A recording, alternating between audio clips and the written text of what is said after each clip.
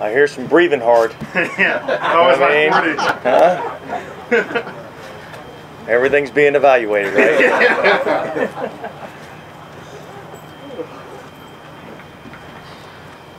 All right. Those of you that jogged it on over, I'll go ahead and start for you guys. Those people that are walking over, I'm just going to go ahead. I thought today was a lot of really good work. Had a bunch of situations. 2-minute red zone, some move the ball stuff. I thought early on, the offense did some good things early on, and then I think the defense kind of responded a little bit as the practice went along. I think the best thing, about all this work is, I think all of our guys are competing extremely hard, and I think has to be a foundational piece for, our football team this year is just that, competitive nature, and so I'm pleased with what I'm getting out of that. Again, we had the officials out here today, and there's a few things that need to be cleaned up, and yet I thought, for the amount of plays that we ran today, I thought it was relatively clean. So they'll be out here again the next couple of days, so we'll have some game-like situations. So I was going to ask, is it going to kind of be high volume like this all week? Well, yeah, I think we may. I'm going to look at the play counts a little bit, and we may knock a few off tomorrow, but and we'll probably kind of taper it down a little bit as the week goes on. But today was it was a grinder for a reason, and I thought our guys pushed through it.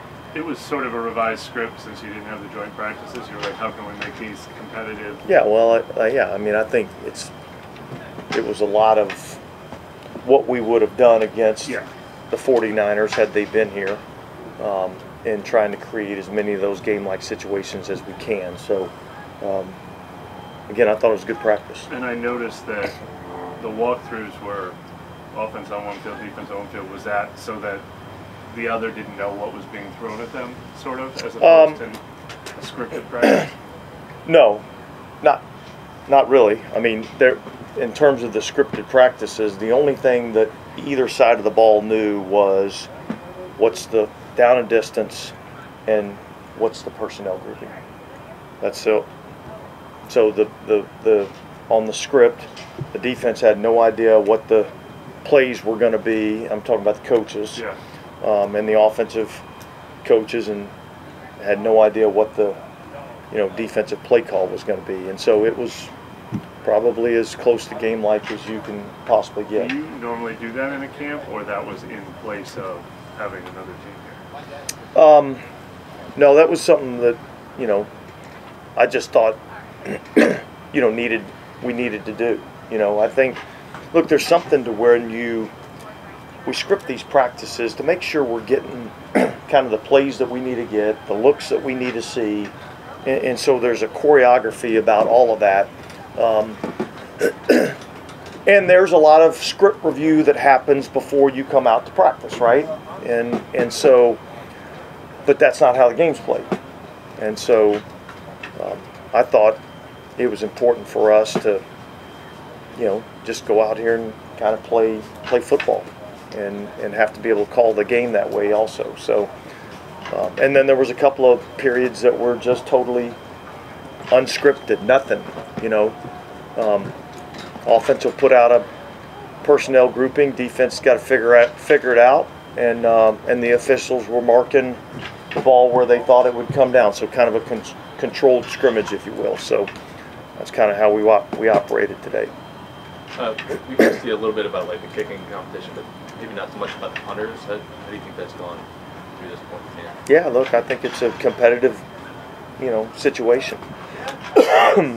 Both of these guys, both have strong legs.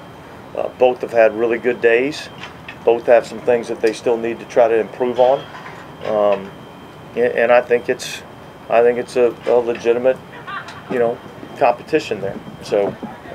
we're not ready to make any decisions, and let these preseason games play out. But I do think it's a good competition.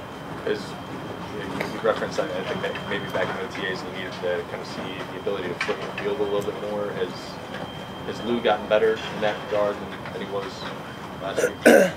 Yeah, and look, I think when you really look at Lou and the season that he had last year, you know, we kind of put together a chart in terms of all of his kicks, and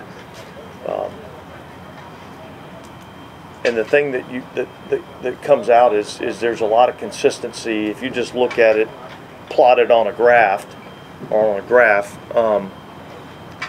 you know, all the dots are kind of in the same area, you know, and so you know exactly what you're getting, and there's a comfort level to that. And you see some of these other, you know, plots, and there'll be one dot over here, which is a really long kick and flips the field, but there'll be one over here that, you know, is one of these 20-yarders or 25-yarders. So I like that I know from a consistency standpoint pretty much what I'm getting. I do think he's gotten better in terms of some traditional punts instead of the, you know, end over end Aussie style, and yet I still think that's an area that he you know, can still work to improve on. Pete? Okay, I'm sorry. No, go ahead. A couple of weeks of training camp practice and a preseason game. How do you see Fuaga has progressed as you go along? Yeah, look, I mean, I think the biggest thing for me with him is I don't think the game's too big for him. I rarely see him make the same mistakes twice. And yet I think he needs to get out there and play football and play in these preseason games and get some reps and, you know, understand, you know, what he can and can't do. And until you get out there in games, you really don't know. And so I think every day's a learning experience for him, much like it is for every other rookie that's out here. But I do see him improving on a daily basis. We obviously see a ton of positions where you compete and rotate. Safety, we just talked about yesterday. You did it with left guard for a while, linebacker.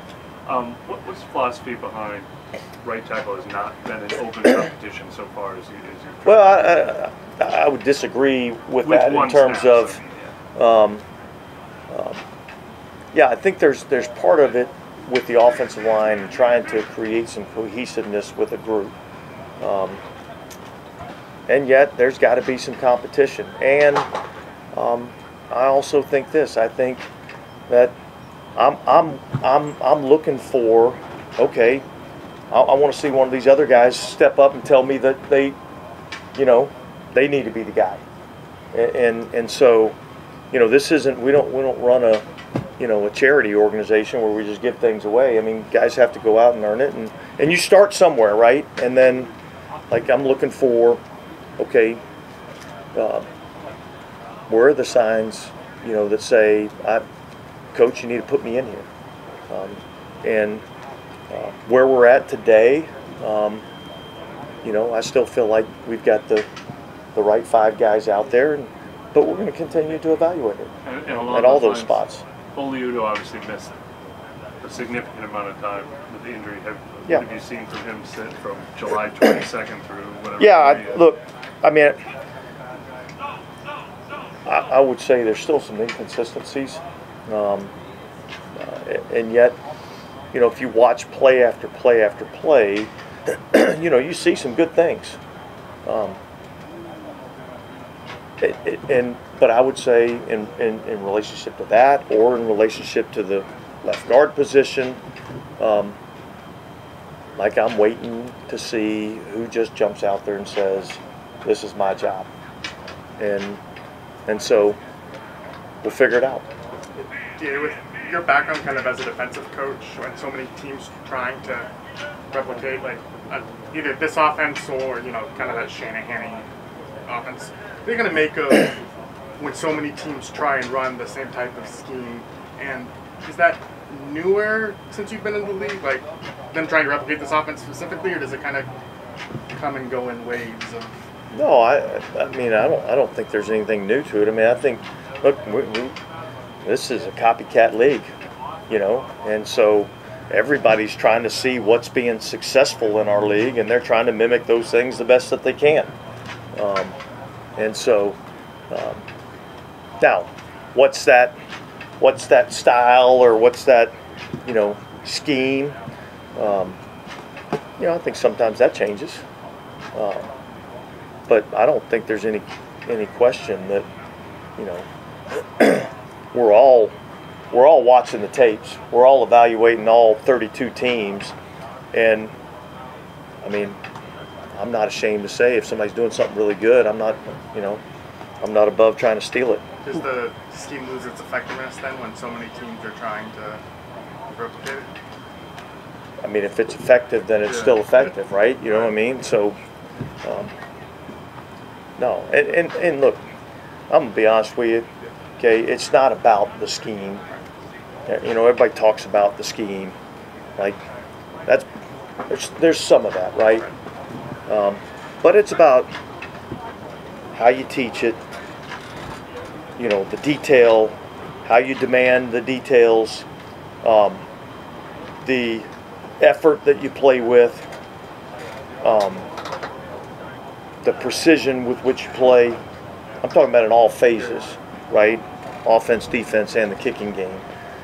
Everybody wants to talk about what you play. You know, I think a lot more of it's about how you play. And so, look, I think there's some coaching staffs that do an excellent job of teaching, whether it's offense, defense, kicking game, and then they're holding guys accountable to doing their job and doing it right. And so if you have good players, okay, and you teach it with precision and you hold guys accountable, and then the players hold each other accountable, that's where you have success. So, yeah, some of it's scheme, but there's a lot more to it than just the scheme. When KJ Miller got hurt 3 weeks ago, you expressed some concern just about it being hard to make the team from the training room. Hadn't gotten easier. Well, where do you stand with that evaluation now, and do y'all feel like you're going to be able to have a full evaluation by the time? Same place I was when we started training camp. You know, I got no other information to go off of. So, yeah, I still think it's challenging. You know, Be more of a comment with him, but like he's been doing side work, but he hasn't like taken that next step to get back to team. And we've seen other guys with hamstrings that do the same and then get back. They're all different. You know, they're all different. And so, but you know, guys like DeMario Davis, who I've been with since 2018, right? And he's made a lot of plays for us. All right, I'm going to be a lot more, like I got a lot more information to base my evaluation off of than just what I see out here in training camp. Some of these other young guys that I don't have as much information on, it's hard for me to say that guy, and I'm not just talking about him in general, or you know, specifically. I mean, this could apply to a lot of guys. You know, if they're not able to get out here and practice, how can I evaluate it? Was Tendre's a little bit more severe in the compared to some of the others? Well, he's not out here yet. You know what I mean? Yeah. So I don't know about severity. I just know that, you know, you go through a rehab process, and some guys are able to get back out here quicker than others. Do you have any update on Taylor Ford? He had the other hamstring today. All right. Thanks, guys.